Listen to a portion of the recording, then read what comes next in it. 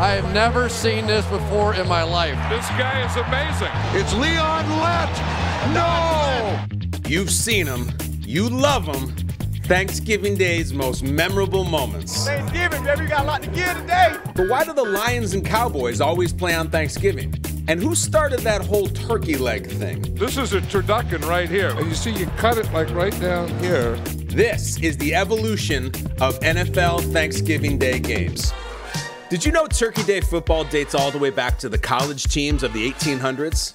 So when the NFL started back in 1920, they followed suit, and we've seen stuff like this for the better part of 100 seasons. Happy Thanksgiving. You will be my turkey all day today. All I ask for is green bean casserole about twice a year. Can't even get it. This year's Galloping Gobbler. Well, thank you. I don't know what to say. I guess it's better than not getting it. Portsmouth, Ohio, 1934. A group led by radio station owner George Richards purchased the NFL's Portsmouth Spartans, moved the franchise to Detroit, and renamed them the Lions. At the time, Major League Baseball's Detroit Tigers were the city's main sports attraction. Thus, Richards had to make a splash to draw fans. Other NFL teams had played on Thanksgiving before 1934, but the Lions had a major marketing edge. Richards owned a radio station and made a deal with NBC to broadcast his Thanksgiving games on 94 stations across the country. A new tradition was born. The Lions not only sold out their stadium, they had to turn people away at the gates. 10-1 Detroit hosted the 11-0 Chicago Bears in a matchup that to this day featured the most combined wins by two teams heading into a Thanksgiving Day game. The Bears would win 19-16 and stay undefeated. The Lions have played on the holiday every year since 1934, minus a stretch from 1939 to 1944. No Thanksgiving Day games were held from 41 to 44 due to World War II observance. Skip ahead to 1951, where the Lions and Packers produced the highest scoring game on Thanksgiving Day history with 87 combined points. Did you know the very first televised Thanksgiving game was broadcast by the now defunct Dumont's television network in 1953? CBS would take over the broadcast in 1956. But now, let's jump ahead to 1962. Coaching the Packers has been an unequal thrill for Vince Lombardi, who has at his disposal perhaps the greatest football team ever assembled. The Lions once again hosted the Packers. Vince Lombardi led Green Bay to an NFL title in 1961, and his 62 squad came into the game at 10-0. What happened next would be coined the Thanksgiving Day Massacre. Detroit's defense shut down Hall of Famers Bart Starr, Paul Hornung, and Jim Taylor. A national TV audience watched the Lions dominate the world champs in convincing fashion. Green Bay would score a couple of late touchdowns, but ultimately suffered their only loss of the season. What the hell's going on out here? All right, here's a fun fact for you. After Chicago plays Detroit in 2019, the Bears and Packers franchises will have each played 36 Thanksgiving Day games. That's tied for the most all-time by any team other than the Lions and Cowboys, of course. Speaking of America's team, fast forward with me to 1966. Dallas GM Tex Schramm saw an opportunity to get the Cowboys in the national spotlight by playing on Turkey Day. Sure, the Lions had filled their stadium, but there was no guarantee that Dallas could do the same. Schramm signed the Cowboys up anyway, and fans showed up in droves. The team broke its attendance record as 80,259 people crammed into the Cotton Bowl. The Cowboys defeated the Browns 26-14, and a second Thanksgiving tradition was born.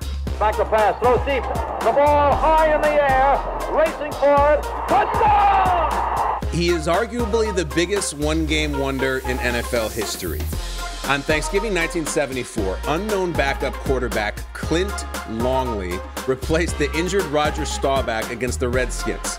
Down 16-3 in the third quarter, Clint Longley rallied Dallas to an improbable 24-23 victory in his first game ever.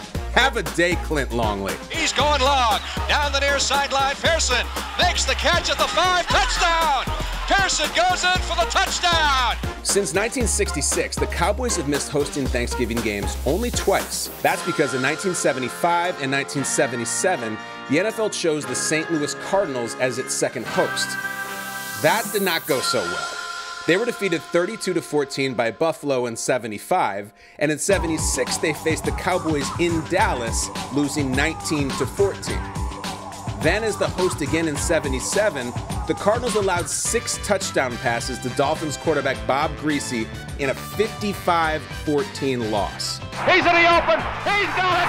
Touchdown, Dolphins. Greasy's 6 scores are matched only by Peyton Manning, who tied the Thanksgiving record in 2004. And while all that was happening in the mid-'70s, O.J. Simpson broke the NFL single-game rushing record against the Lions in 1976. O.J. running to the left, turns the corner at the 30. O.J. at the 25, the 20, and falls ahead of the 15. That does it. He broke the record. From 1970 to 2005, 3 NFC teams and 1 AFC team played every Thanksgiving. Detroit has always played the early game, followed by Dallas in the late afternoon. The Lions get the early game because the 12:30 p.m. Eastern Time kickoff would be 11:30 a.m. in Dallas. And really, who wants to kick off before noon on a holiday? I'm not even awake yet. The first game starts at a special time of 12:30 rather than the typical 1 p.m. start. It allows an extra 30 minutes to prevent overlap into the late game in case of overtime. And oh, by the way, the first ever overtime game on Thanksgiving, it lasted just 13 seconds. Williams breaks out of the pack. Dave Williams to the 30. Touchdown, Chicago. They win it on the kickoff after overtime. Surprisingly, there have only been 5 overtime games to date on Thanksgiving. You might remember this one. We'll have a toss to determine who receives. Who will call it from Pittsburgh? Number 36, heads, tails, tails, heads. Call it plays in the air. Heads is the call. He said heads, it is a tails. Oh, I believe he said tails. He did. You want to take the ball? Look at Jerome Bettis. He's still, what's going on? You're changing the head. Which way? Oh, man. Detroit has won the toss. We'll receive. Jerome Bettis said tails. All right, so there were major questions about that coin toss in '98, but there was no doubt who was the best player on the field in '82. First down, Lions. Here comes the rush by Taylor. And you talk about strong, you talk about athletic ability, look at that. Danielson looking outside, he throws, picked off by Lawrence Taylor. Named the 7-yard touchdown interception. There are some defensive players that are great players. They play well. There are some that are great enough to dominate a game. And that's the type of defensive player Lawrence Taylor is. It is perhaps the most dominant effort by any defensive player ever. Battling a knee injury, Lawrence Taylor notched a sack, a forced fumble, and a pick six all in one half as New York took down Detroit 13-6. Jump ahead to 1989, Hall of Fame coach and then CBS broadcaster John Madden awarded the first Turkey Leg Award to the game's most valuable player. Eagles defensive end Reggie White won the award, and from there a Thanksgiving star was born. And I'm not talking about Reggie. This is a turducken right here. This thing here is a deboned duck stuffed in a deboned chicken, stuffed in a deboned turkey. Turducken. Yeah. Picture. That is it. And you see, you cut it like right down here. Now there is a turkey. I mean, here's a leg, then we got 3 here, we got 3 here, 4 legs, couldn't hold them, so any turkey that gets this big needs 8 legs. All right, 1993. Dolphins and Cowboys in a snowy Texas stadium. You can't tell the story of Thanksgiving football without this play. Roll it, Leon. Doug Peterson to hold. Blocked. The Cowboys will win. Wait a minute. Will was in the end zone. No one covered it, and Miami did. That could be a touchdown if Miami has covered it. A Dallas player touched the ball, and then the Dolphins went on and recovered it. It's on the 1-yard line. Now someone touches the football here. Watch what happens. It's Leon Lett. No! Oh, Lett, who is haunted by his Super Bowl misplay. The Dolphins pull it out. 16 Even with Leon Lett's mistake, Dallas went on to capture its second straight Lombardi trophy. Now jump ahead to the following season.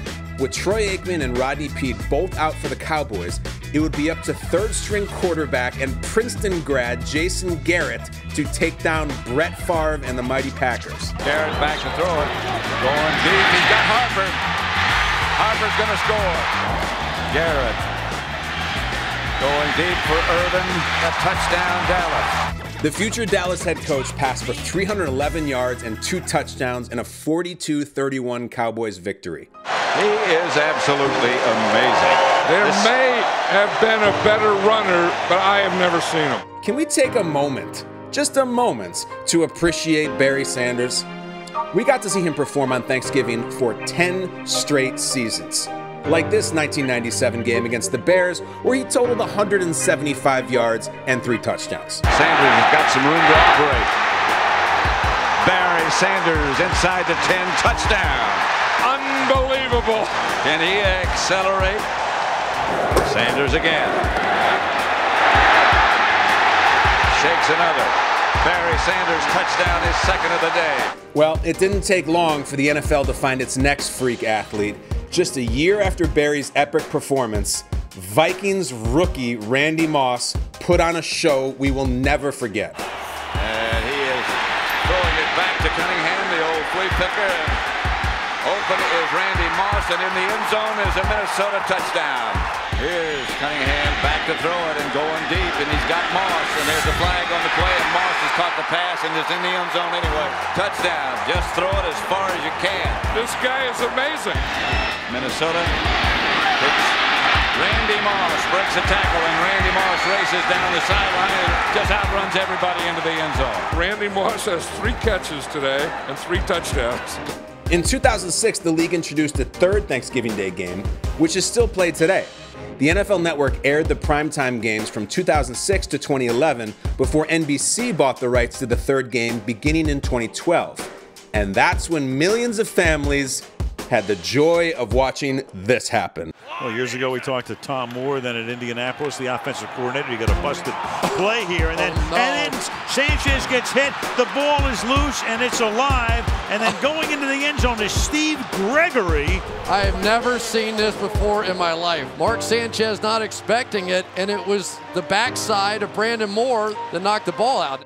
Starting in 2012, all 3 networks with NFL rights carried 1 game apiece. CBS and Fox split the first 2 games, which are rotated annually. CBS gets the early game, and Fox gets the late game in even-numbered years, and vice versa in odd-numbered years.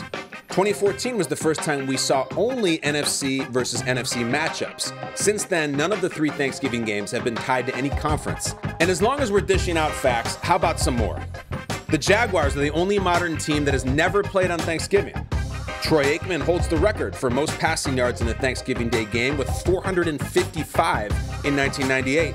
And 4 years earlier, Sterling Sharp set a Turkey Day record with 4 receiving touchdowns against Dallas. Sterling was incredible. Favre to throw it.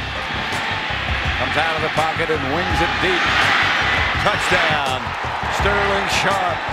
Do you remember the most lopsided Thanksgiving Day game? Well, it was in 1980, and the Cowboys crushed the Seahawks 51-7. The Rams have the longest active Thanksgiving drought of any team, with their last appearance coming in 1975, and that includes their days in St. Louis. And you'll have to go all the way back to their days in Cleveland when receiver Jim Benton went off for 303 receiving yards way back in 1945, a Thanksgiving milestone that is yet to be surpassed. But when you talk Thanksgiving Day records, there is one that stands tall, and it predates the butt fumble, the turducken, even the Detroit Lions.